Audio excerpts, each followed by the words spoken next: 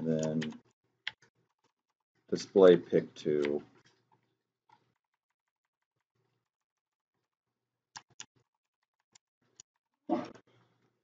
And call flip horizontal, of course, in the main.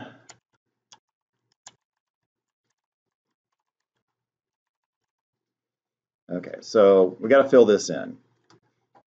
Okay, we're copying from one picture to a totally different picture. Okay, I know it's the same at the beginning, but we're not going to change pixels 1.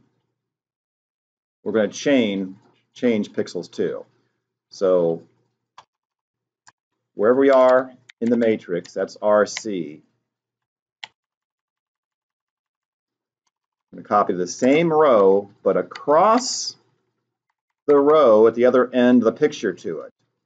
And that's this famous code from yesterday. If we're in column 0, you want to put it in the last column, which is num_cols -1. Like if we have a 640 by 480 picture, 640 by 480 picture, then the columns are numbered 0 through 479. This would be 480 -1, 479. That works perfect for column 0. But then when you get to column 1, you want to put it in the second column from the right. So it needs some algebra here. That's why you have to do the -c, the current column, well, I named it col today, the -c. Okay, how's that look? Any mistakes I made? Let's compile. Made something. Oh, pixels 1. Now you can put 1 or 2, either one there, right? Pixels 1 or 2. Anything else? Another mistake. Oh, that's row. I used R yesterday and I used row and col today, so that's why I got these dumb errors. My loop variables are not R and C, they're row and col.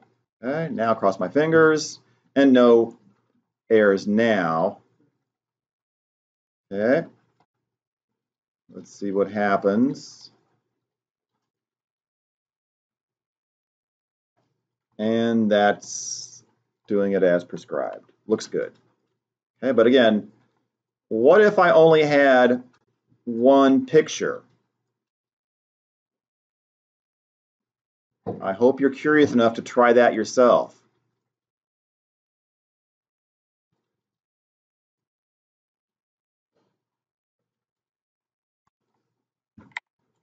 If I didn't do a pixels 2,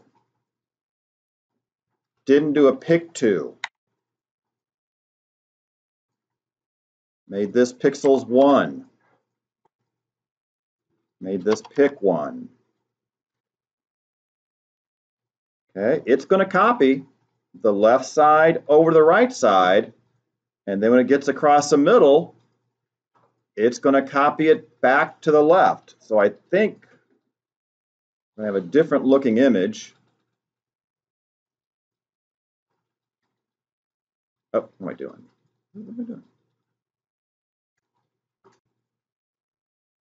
Did I run Picture Explorer? I guess I did.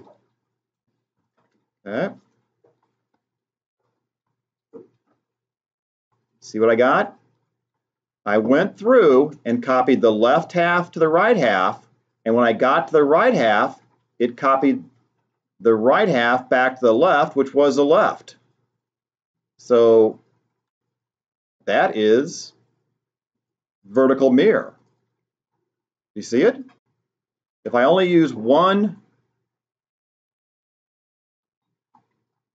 picture and make one matrix, I'm just redoing vertical mirror. So if I name this method mystery method on next Tuesday or Wednesday's quiz, do you know what it does? Or do you just race through this blindly and not think about things? Okay? I'm not saying you did that. You didn't do that. You won a 3 or 4 or 5 in the AP exam pretty bad, I know. So you didn't do that. But think about things. All right, thanks for watching the video.